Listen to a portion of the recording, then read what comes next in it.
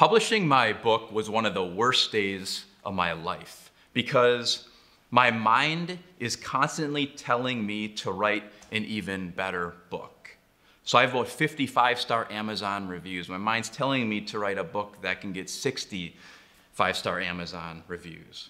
My book on Amazon is in the top 7% of books, and my mind is telling me to write the next book to be in the top 4 to 5%. So the lesson is comparing yourself to yourself can be damaging.